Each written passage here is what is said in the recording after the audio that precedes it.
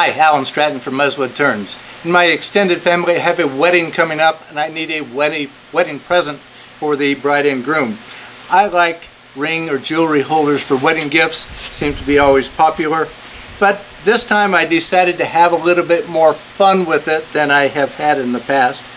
So I decided this time I would make a tray that the bride can put jewelry on here on the bottom, plus another ball container that can also hold other jewelry, and a lid, not a friction or tight fitting lid, but one that can easily be taken off. Now what I like about this is that they can turn it up like this, they can turn it to the side, they can turn it anywhere that lid will stay on, and kind of have fun of it. Maybe kind of an eye, I don't know what you're going to think of it, but I sure had fun with it. It did require my soft jaws also, so let's go ahead and make this wedding present out of the perfect sphere process, soft jaws. Wow, what else? It's coming together. So let's turn it. I am starting with a cylinder of ash. Since the end is uneven, I need to trim it back first with a spindle gouge, then finish with a skew.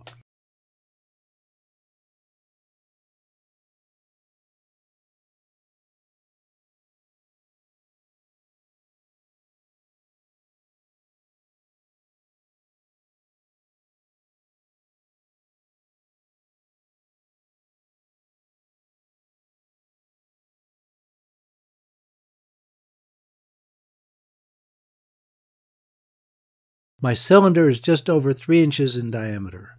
Using the Octagon method is actually easy. I will mark lines along the side of the cylinder for that. 3.05 times 0.293 for the distance from the corner of the cylinder to a corner of the invisible octagon. 3.05 times 0.414 times for the length of any side of the octagon. The diameter is also the overall length of the cylinder containing the octagon. This time I will start with the spindle end of the cylinder. There is too much wood to waste away. Instead, I'm using a parting tool to preserve some wood for a later project. However, doing double duty, I'm parting down to a tenon whose diameter is also the length of the octagon side. This will guide me later to cut a diagonal side.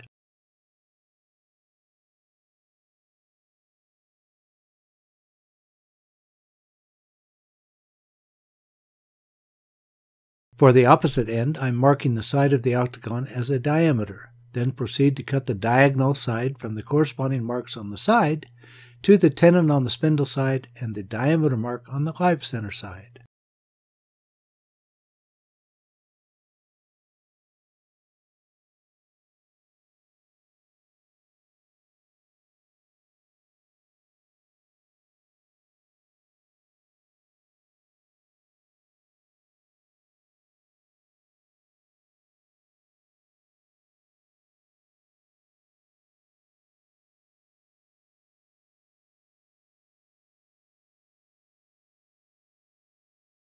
With the basic octagon cut, I reduced the tenons on each end to no more than half what they were. Then immediately divide each visible side in half and then half again. On the ends, half was the axis. Half again is where I cut the tenon to in the second cut. But why wait? I grab my skew to cut all the corners, then to a rough, rounded sphere. With all the rough work done, I cut back the tenons to a point where I can break them off, but away from the surface of the sphere.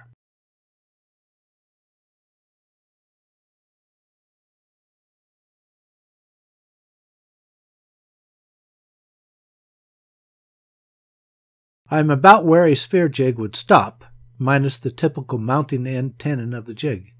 Now with cut faceplates on both center and live center, I can refine the sphere with a shear cut starting with my bowl gouge, then skew. I have some problem areas to remove, but actually no problem. I just keep going. Then rotate the sphere 90 degrees to put the former poles to where the old equator was. This puts the ends, which have become somewhat footballish, into the cutting zone. Then rotate again to trim the ends a bit more. Fortunately, this is good enough that I do not have to do more rotations and can move on to sanding.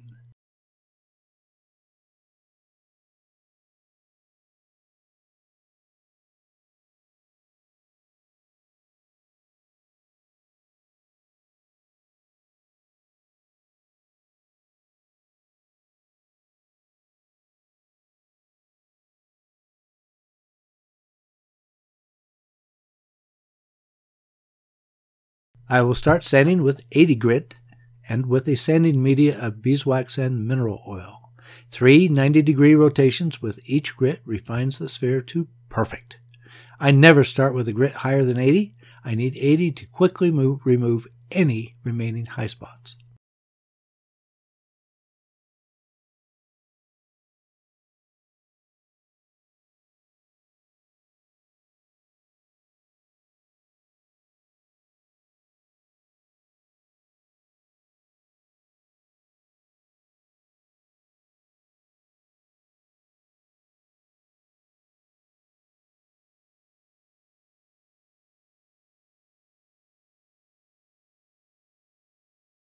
With the sphere's exterior completed, I need to hollow it for jewelry. But first, I need to adapt my newly revised soft jaws. I hollowed the jaws just enough to hold the sphere securely. Then remove some center wood by drilling in 2 stages.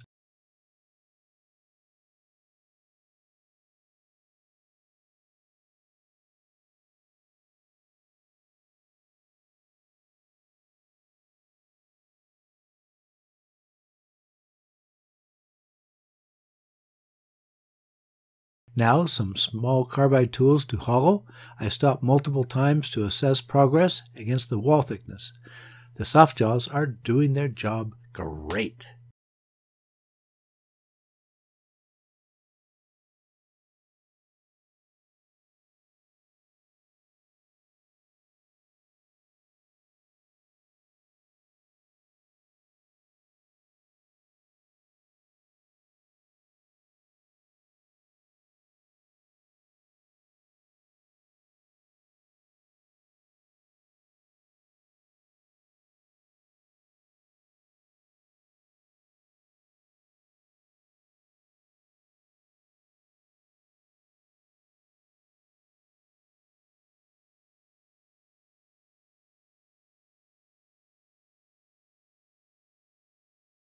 Now for the dish tray. This is padauk with double-stick tape holding it to a faceplate.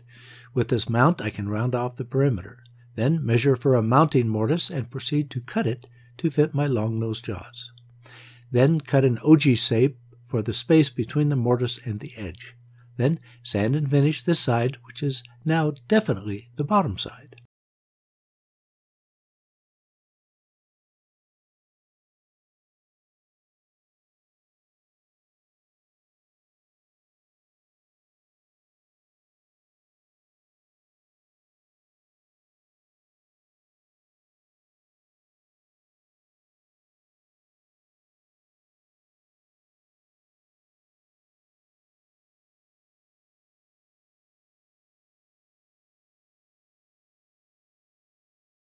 With the bottom tray now mounted to the long-nosed jaws, I can tackle the top side.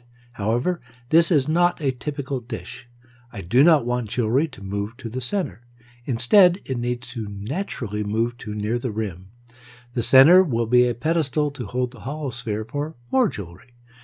I remove most of the wood with my bowl gouge, then finish up with a round nose scraper. Then sand and finish the tray portion.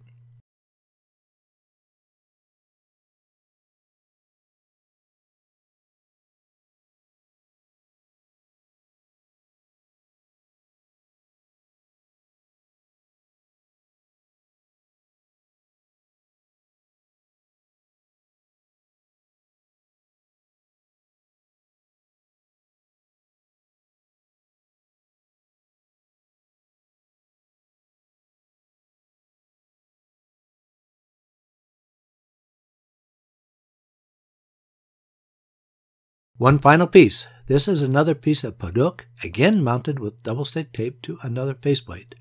This will be a loose-fitting lid. This is spindle gouge turf. Then measure for the opening in the hollow sphere and fit the end. I sand and finish this side now while I can. Finally, flip it around again and shape the top side. I hope the couple likes this jewelry tray design. It is unique. Adjust the sphere position for a change in perspective.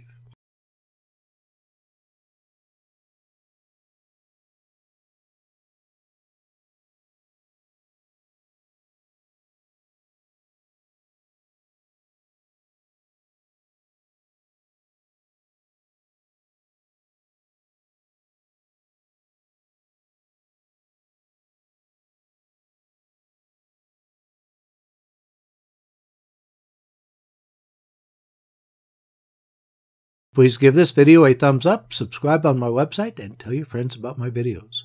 I appreciate your comments and questions. Every week, I add a new wood-turning video to my website. Always, please wear your full face shield anytime the lathe is running. A face shield saved my life, and if you use yours, we can see you again next week.